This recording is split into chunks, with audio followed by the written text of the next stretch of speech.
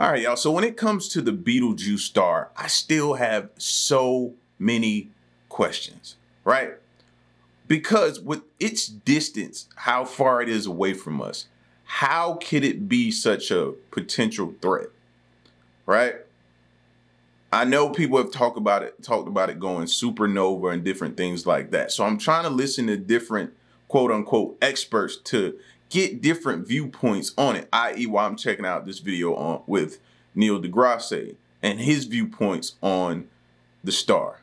All right, so I still have a ton of questions. I know some of you still have a ton of questions. So we're going to try to continue to get different vantage points on it, right? This one is titled Neil deGrasse, or deGrasse, however you pronounce it. I apologize if I messed it up. Tyson gives serious warning about Betelgeuse star explosion. All right, so we're going to check this one out. If you're new, you know what to do. Hit that subscribe button, join the family, and hit that like button for more content. Let's check it out. Any star will run out of fuel in its core, and it starts changing. It starts bloating and getting so large that it will engulf the orbit of Mercury and Venus and come very close to Earth. So imagine looking on the horizon and sunrise is half the sky.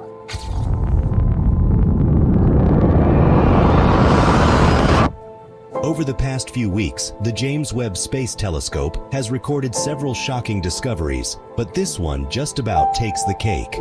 This discovery has revealed information that might negatively affect our planet Earth. Recently, a team of astronomers devoted time to studying the final frontier with the help of the James Webb Telescope. They had pointed it toward Betelgeuse, one of the most luminous stars that grace the night sky. The James Webb Telescope picked up an odd signal which scientists interpreted immediately. This did not bode well, as the signal, after interpretation, revealed the possibility of a massive supernova explosion. What does this mean for us on Earth? And how bad will the effects be from this once-in-a-lifetime supernova event? Join us in this video as we explore how the James... Therein lies my question. With it being so far away, as to my knowledge, it's far, like super far, like hundreds of years away. Is it still a threat to us? Webb Telescope just made a terrifying announcement about Betelgeuse explosion.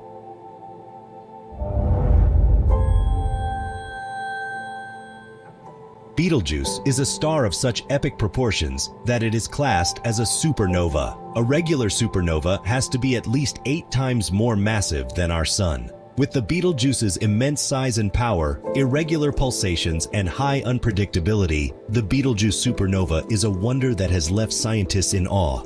Its extremities defy any attempt at explanation. In this recent research, scientists were frantic to see what the JWST, alongside the Laser Interferometer Gravitational Wave Observatory, would catch in space. They were, however, surprised when they retrieved the data that detected a light wave coming from the Orion constellation, where the Betelgeuse star resides.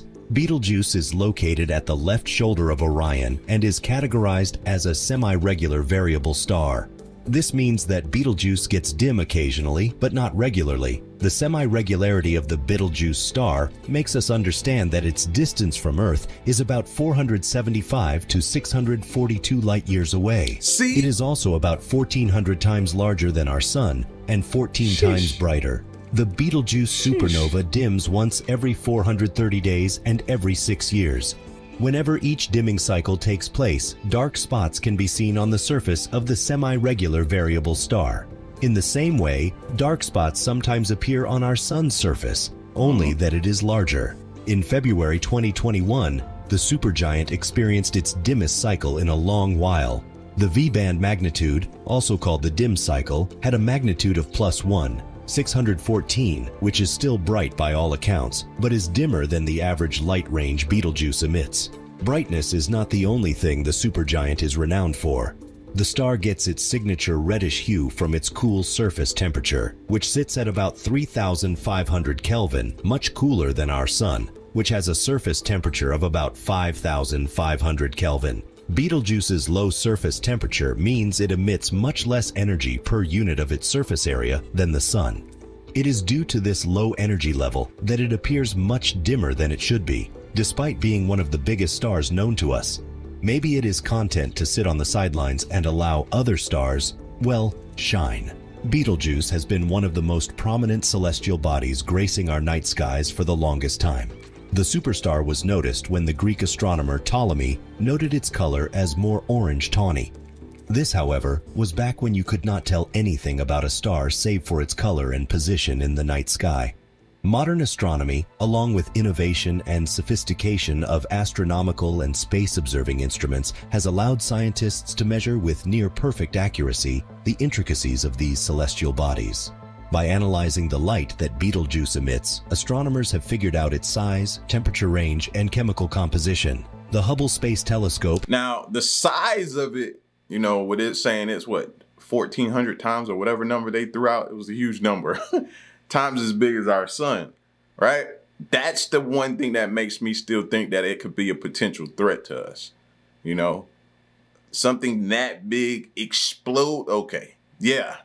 Even that far, we may feel some of the effects of it. You know what I mean? However long after it, you know what I mean? It takes to get to us after the explosion, but we could still feel the effects. So that's what keeps me like on the edge of saying it could be possible. Has provided many detailed images of the surface of the red supergiant, revealing its unique patterns of gases and dust clouds. These observations have allowed scientists to create real-life models of the star's behavior, enabling them to predict its future evolution. ALMA, a top-notch observatory in Chile, provided some ultra-high-resolution images of Betelgeuse's surface, bringing to light much new information about the red supergiant's structure and behavioral patterns. One of the most fascinating discoveries made using ALMA's technology is the presence of a vast gas plume extending from the star's surface. This plume, believed to be caused by the star's pulsations, may help explain the star's unusual behavior and how it is constantly changing. Betelgeuse's pulsations are caused by a phenomenon known as convection. This convection process causes hot gases to rise and cooler gases to sink. This up and down movement, or motion, creates waves that travel through the atmosphere of Betelgeuse, causing it to expand and contract.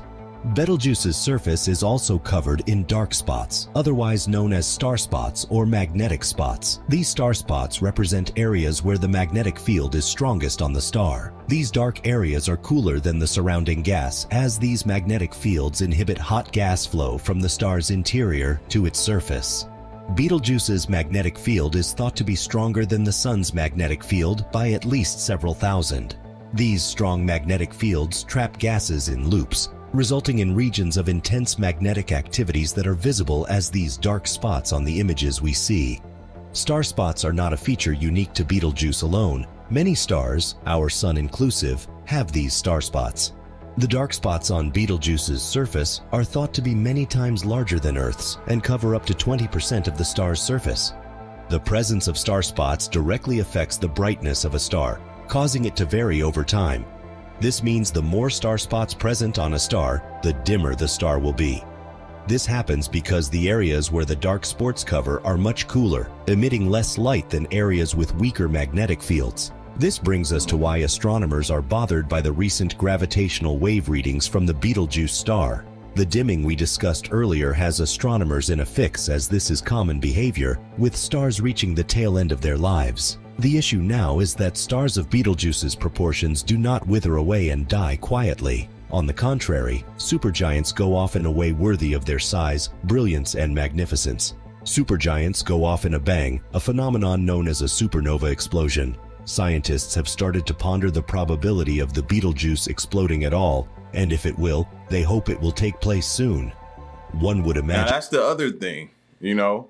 It's become a hot topic, but we don't know if it'll happen next week, 100 years, 1,000 years from now. We don't know. Like, but all of a sudden it's become a hot topic, this star. And I that's been like blowing my mind as well. Like, we don't even know. Or it could, I don't know, depending on how accurate the James Webb or how accurate the information they're telling us from the James Webb is, it could have already exploded and we just haven't, or we're starting to see the effects of it. You know what I mean? We don't know. Such an occasion would be crucial in studies regarding the cosmos. If it all goes according to the wishes of our researchers and the Betelgeuse dies off in an exploding ball of flaming gases, the effects of the supernova would be evident from Earth, even in the brightness of day. It is confirmed from the signs and data that Betelgeuse is giving that it is only a matter of time before the red supergiant bows out of the cosmos. However, the exact time this would occur is yet to be determined. From data gathered with the James Webb Space Telescope and the Hubble Space Telescope, scientists have figured out that just a couple of years ago, the red semi-regular variable star blew its top and lost a good chunk of its visible surface. As a result of this explosion, Betelgeuse is producing a large surface mass ejection that makes us wonder if it is finally about to explode in its entirety. This massive ejection and substantial dust clouds is a new experience for scientists. It is not a behavior typical of young or dying stars. Granted, even our sun loses some of its outer atmospheres in some minor ejections referred to as coronal mass ejection, but it is nothing compared to the intensity of the ejection emitted by the Betelgeuse star. The mass ejected from Betelgeuse was about 400 million times more than the average coronal mass ejection. The JWST has revealed that the red giant is slowly recovering from the massive ejection. Although the star is still under observation by scientists, they remain puzzled by these recent occurrences. This recent phenomenon with the Betelgeuse star has provided a learning curve for scientists. The observations provided by the JWST have given some insight into how red stars lose mass when they're about to die. Scientists have discovered that they lose mass or little bits of themselves because their nuclear fusion furnaces burn out before blowing up in supernovae. The amount of mass lost always has a significant effect on their fate. The recent loss of a massive chunk of its mass by the Betelgeuse star is most likely the beginning of the assurance that the loss of the giant red star is at hand. Scientists and astronomers are particularly concerned about it and are devoting their time to seeking a much more definite answer to these questions. The massive ejection of mass matter by the Betelgeuse star is assumed to have been spurred by a convective plume over 1 million miles across, which bubbled up from deep inside the star. This plume bubble produced heavy pulses and shocks that caused a chunk of the star's photosphere to get blown away, leaving the star with a wide, cool surface area underneath the dust raised from the mass ejection. Betelgeuse struggles to recover from this massive injury, the mass it lost weighing several times more than our moon. The liberated piece of photosphere zoomed off into space, where it cooled and formed a dust cloud that blocked the star's light from reaching the Earth. Apparently, this blockage caused the dimming of the star in 2019, which lasted several months. The dimming of the Betelgeuse was so obvious that even amateur astronomers who did not have access to sophisticated instruments took notice of the intense drop in the star's brilliance. For at least 200 years, scientists and astronomers have studied Betelgeuse's rhythm and motions. These noticeable disruptions attest to the significant effects of the blowout of the star's photosphere. TRESS, as well as the Hubble spectra, imply that the outer layer may return to normal soon, but the surface itself is still quite shaky as it waits for the photosphere to finish rebuilding itself. Our sun has had its periods of coronal mass ejections, as stated before, but the difference in magnitude between the sun's ejections and the surface mass ejections that the Betelgeuse star recently experienced has made it obvious that the two events cannot be put in the same category.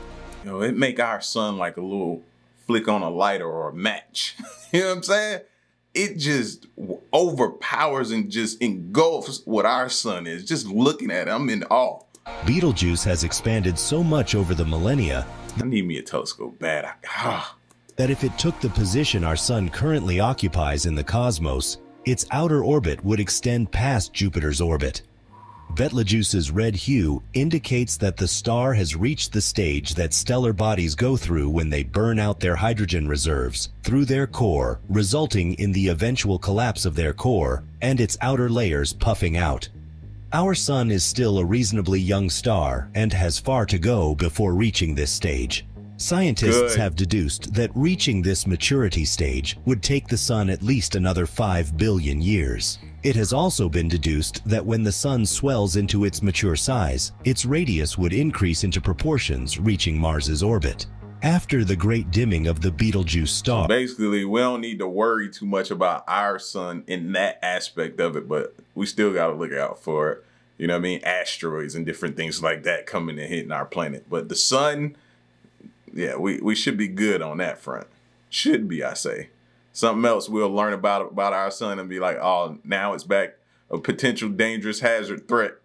In late 2019, scientists took a special interest in the new behavioral pattern of the old star. Although the supergiant star regained its brilliance after a few months, scientists were curious as to the cause of the dimming in the first place. Many thoughts were brought forward, one of which suggested that it was a result of the star contrasting before the explosion that would signal the demise of the red giant. However, the data obtained from NASA's James Webb Space Telescope having revealed that the reason for the apparent dimming of the star was nothing more than the dust clouds raised from the ejection, shut down that theory. With the puzzle solved, scientists once more believed that the supernova would not occur for another 1.5 million years. It has been confirmed that Betelgeuse's color has changed from a yellowish-orange to red within the last 2 millennia. This piece of information, together with the theoretical calculation of the star being about 14 times larger than our sun, with the mass being the defining parameter of the star's evolution, can be 14. Oh. Together with the theoretical calculation of the star being about 14 times larger than our sun. Okay, I thought I heard 1400 earlier, I was about to say, but 14 times, I got it right now. With the mass being the defining parameter of the star's evolution, can be deduced that Betelgeuse is about 14 million years old. It can also be deduced that the red supergiant is in its late evolutionary stage, and in the next 1.5 million years, it would explode and die.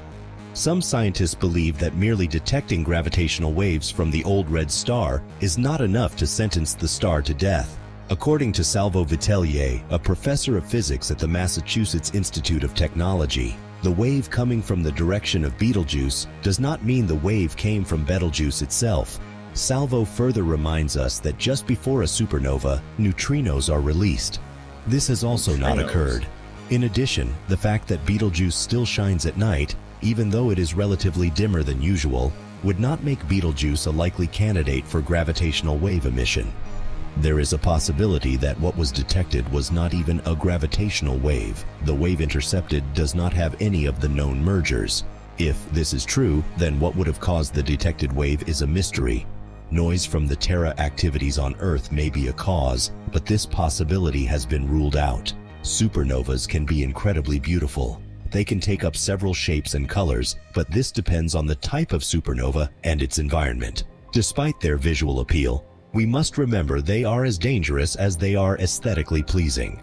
One of these supernovas' main dangers is that they release high-energy radiation upon explosion. These huge bursts of gamma rays can be thousands of times more powerful than the energy emitted by our sun. Wow. If these radiations hit the Earth, it can be deadly to life on Earth, as these gamma rays can damage the DNA of Terra life forms. So therein lies the threat, right there. That's the part I was missing. That answers a lot. That makes a lot of sense now. Emitted by our sun. If these radiations hit the Earth, it can be deadly to life on Earth, as these gamma rays can damage the DNA of Terra life forms. Researchers are divided as to whether the Betelgeuse is about to go supernova on us. Some believe its time is almost done, while others believe the red giant still has a couple of tens of thousands of years in it. The last time a supernova appeared within our Milky Way galaxy was in 1604, or at the very least, the last one known to have been seen. It's possible that there have been further nearby supernovas since then, although they were probably hidden by atmospheric gas and dust. The Crab Nebula, whose light first reached Earth in 1054, is one of the remnants of supernovas that occurred in the past. The supernova seen in 1987 in the Large Magellanic Cloud, a tiny partner galaxy of the Milky Way, and given the 1987A designation, was the next best thing to Kepler's supernova in recent years. Other galaxies have also had a large number of supernova explosions, which are visible via telescopes, but would have gone completely unnoticed by observers in Kepler's time. To put it another way, it has been a while since we last witnessed a star explosion in our galaxy. Are bright, close supernovae therefore due? According to astronomers, that makes sense why everybody's honed in on Betelgeuse right now. It's been so long since we've had one, so everybody's clinging to the fact, but we may not see it in our lifetime. Come on, y'all. galaxy should see between 1 and 3 star explosions on average every century. Therefore, a 4-century difference is a little larger than one might anticipate. The astronomers of today are considerably more ready for the next supernova than Kepler or anyone else would have been a few decades ago. Yes, they are. The telescopes used by modern scientists can record visible light. These tools will demonstrate what a supernova would appear like if we were able to fly nearby and observe it directly. However, we also have telescopes that can capture infrared light, which has hues that are outside of the visible spectrum and beyond the red end. Since infrared light has longer wavelengths than visible light, it can penetrate gas and dust more easily than visible light, revealing objects that may be beyond the capabilities of conventional telescopes. For instance, the James Webb Space Telescope mostly captures infrared light. Although visible and infrared light are both a component of the electromagnetic spectrum, supernovas also generate neutrinos, which are subatomic particles. Detectors are now available to capture these neutrinos as well. Additionally, scientists now have detectors that can capture gravitational waves, which are thought to be released by exploding stars but are actually minor vibrations in the fabric of space-time. Supernovas come in 2 different varieties, according to scientists. A white dwarf star sucks material from a partner star in a Type 1 supernova until a runaway nuclear reaction occurs, shattering the white dwarf and sending debris hurtling into space. A Type Y was Kepler's. A star that has run out of nuclear fuel collapses under the force of gravity in a Type 2 supernova, also known as a core collapse supernova. The collapse then bounces, causing an explosion. Depending on its nature, a supernova may light so brightly that it briefly eclipses the entire galaxy. However, Type 2 supernovae are particularly intriguing because, in addition to light, they also emit a significant amount of neutrinos. In fact, the neutrino emission may begin a little before the explosion itself. Neutrino detectors would probably catch the signal hours or even days before the explosion itself became apparent. If the red giant star Betelgeuse went supernova, Betelgeuse's brightness has fluctuated recently, and some scientists believed it was about to explode. More recent research, however... I remember that. Had me waiting around, looking around, searching different channels, trying to see who getting it live, all that type of stuff, man. I tried to watch it. Do y'all remember that? That was a crazy time. Indicates that the dimming was likely brought on by dust clouds or sunspot activity on the star's surface. However, it is anticipated that the massive star will explode soon. Astronomers will be notified automatically if galactic supernova neutrinos arrive on Earth by the Supernova Early Warning System, or SNEWS, a network of neutrino detectors. The network will use data from 7 different detectors, located in 6 different countries plus Antarctica, to determine the supernova's approximate direction in the sky, so that optical instruments can take a closer look. Today, astronomers are ramping up SNEWS 2.0, which will serve the same function as its predecessor, but with improved triangulation ability. Neutrino science was still in its infancy when 1987A exploded, but 3 active detectors nevertheless managed to record 20 neutrinos. Thousands or maybe hundreds of thousands of neutrinos will be captured by the global network of detectors if a supernova occurs right now within our galaxy. If a collapsing star is heavy enough, it may generate a black hole, in which case the whole explosion fizzles out. This particular scenario could produce an exceptionally startling signal. The neutrino stream would abruptly cease in that case. That would be incredibly interesting because you could actually see this sudden cutoff that would signify the formation of a black hole. The missing star may potentially be found by astronomers searching through lists of known stars. According to Schulberg, if you see a blank, a missing star, that could be the location of a newly formed black hole. The biggest stars are the celebs of the universe. They are extremely uncommon, enjoy opulent lives, and pass away in ferociously destructive supernova explosions. Even though these phenomena are amazing to see, they can take on a menacing tone when they happen closer to Earth because an explosion within a specific minimum safe distance would be extremely dangerous for people on Earth. We have discovered that roughly 3 million years ago, a star burst close to the Earth. On the Moon, as well as in ancient samples of deep ocean material, radioactive iron atoms, iron-60 or 60 Fe, have been discovered. These distinctive atoms are minute, distinguishing pieces of supernova explosion waste.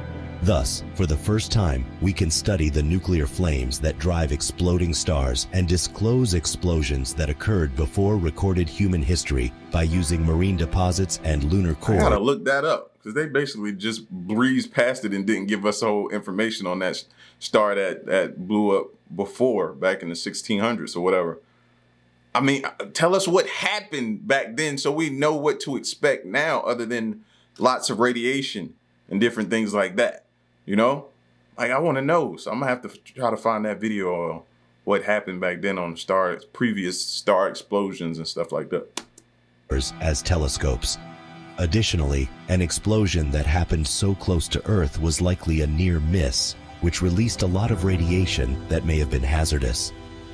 Earth has faced several challenges during the course of its 4.5 billion year existence.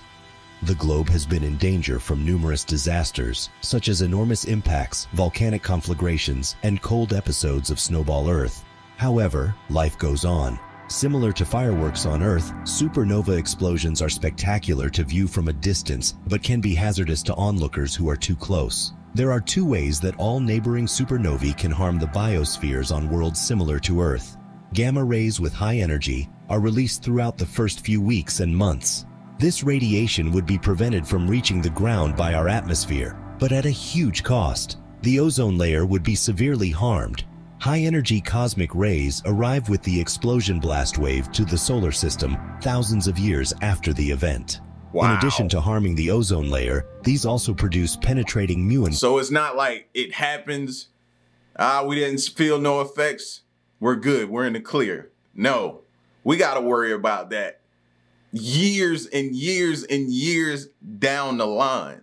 That's crazy, man. Like, so I can understand the angst from everybody trying to pay attention and see what happens, because this is the beginning of the start of something that we have to worry about for a long time.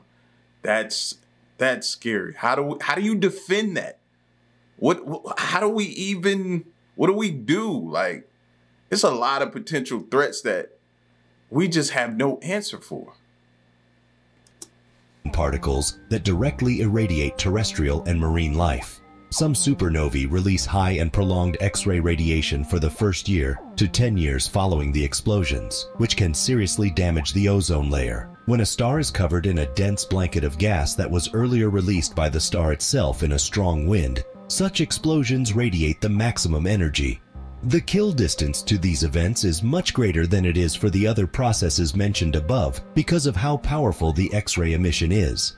The whole result is to make these comparatively infrequent X-ray bright supernovae a threat on par with the other more ordinary explosions. In other words, the danger in the galaxy has increased. Supernovas are undesirable. They have the power to destroy biospheres and cover worlds with lethal radiation. The ozone layer of a planet can be destroyed by a particular kind of supernova years after the explosion, according to a recent study, which adds a new potential danger. The brightness from hundreds of billions of stars combined can be eclipsed by a single supernova. To put things in perspective, consider that Betelgeuse is about to explode.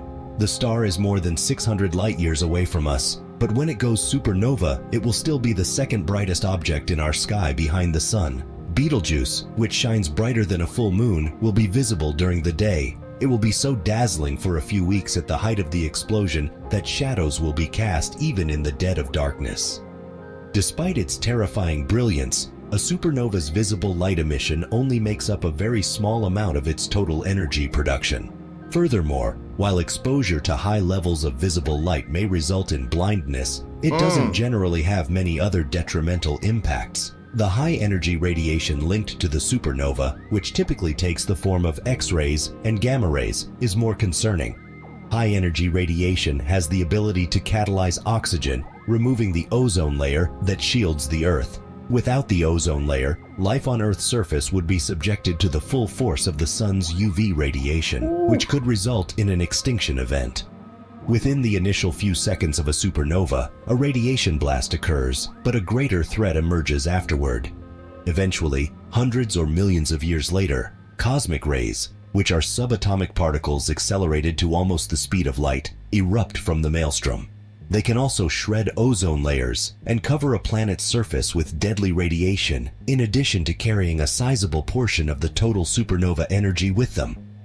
Such occurrences might have occurred in the past. Significant levels of iron-60, a radioactive isotope of iron created only in supernovas, are found in deep-sea cores and lunar regolith, according to analysis. Iron-60 is a sign that Earth was recently struck by a supernova ejecta, possibly within the last few million years. Astronomers have previously determined that we are pretty safe. There are no close supernova candidates that can endanger life on Earth based on the dangers posed by gamma rays and cosmic rays.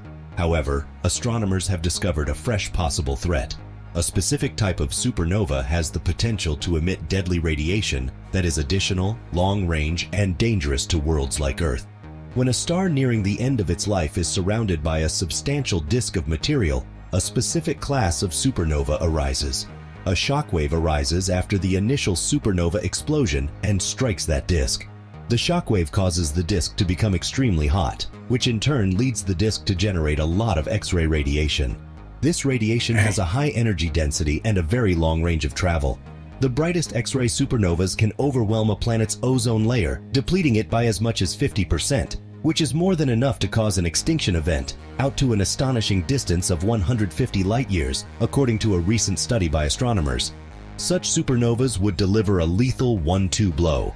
A fragile planet would be bombarded by X-rays months or years after the initial outburst. The cosmic rays would then arrive hundreds or thousands of years later and complete the task before the biosphere had time to recuperate and replace its protective covering. Could life on Earth be in danger from a close supernova? Theoretically, yes, but the explosion would need to be quite close. This is fortunate because a close supernova's radiation blast would be disastrous. The explosion would release gamma, X, and UV radiation over a few weeks. These rays wouldn't necessarily reach Earth, but they would destroy the ozone layer's protective layer nonetheless. Although it wouldn't transform us into the Hulk, it would remove the stratosphere's ozone layer. Without the ozone layer, the planet would be inundated with the sun's lethal UV radiation, which may destroy oceanic phytoplankton and have a cascading impact on the food chain, possibly causing a mass extinction. It's possible that such a thing has happened at some point in the history of our planet. A global extinction that occurred at the end of the Devonian period, some 360 million years ago, may have been caused by a supernova, according to scientists. They point out that rocks from that time contain plant spores that appear sunburned, as though blasted by ultraviolet light. Recent evidence suggests that the ozone layer suffered a catastrophic global loss 359 million years ago near the conclusion of the Devonian epoch. Thankfully, there aren't any supernova candidates nearby right now that could be dangerous. The extinction saw the demise of many land-dwelling tetrapods, but those who survived also happen to have 5 toes, as do their descendants, including humans. If the Devonian extinctions were triggered by supernovae, then we can literally count the ways these explosions have impacted us. Thankfully, no candidate X-ray supernova has been found to be close to Earth. But the galactic habitable zone, the area in each galaxy where life can exist, is now subject to additional restrictions as a result of this research. Star formation is insufficiently high in a galaxy's farthest regions to produce the elements needed to generate rocky planets. However, the dense centers of stars, where stars live and die quickly, are equally fatal because frequent supernovae irradiate the area around them. According to the new research, the galactic habitable zone's inner boundary is likely located further from the galaxy's core than previously thought. Earth is located in one of the galaxy's safest neighborhoods, despite occasionally being hit. Supernovas, however, also produce new things. Many of the heavy elements we rely on, such as the oxygen we breathe, calcium in our bones, and iron in our blood, were created in nuclear reactions that took place deep inside exploding stars and spread throughout space as a result of the blast waves they generated. According to astronomers and physicists, we are made of star stuff, to quote Carl Sagan. So do we fear them or welcome them? Fear them. Thanks for watching another episode. And asked me that question after giving me that information. I fear them. You see what they could potentially do? The radiation that we'll receive from it, destroying the ozone. Then now we got to deal with the sun's rays. Like, all of that's bad. Now I can see why. More information, I can see why they're honed in and focused on Betelgeuse and waiting to see what will potentially happen with it. We don't have any other ones really to look at the moment. I think he kind of briefly mentioned one, but didn't really go too far in depth about it. But I see why now. Understand. And it's understandable. I mean, y'all get at me in the comment section, man, and let me know what you thought about this video. Great info. It's your boy L. Stick around and stay tuned. Till next one, I'm gone. Peace.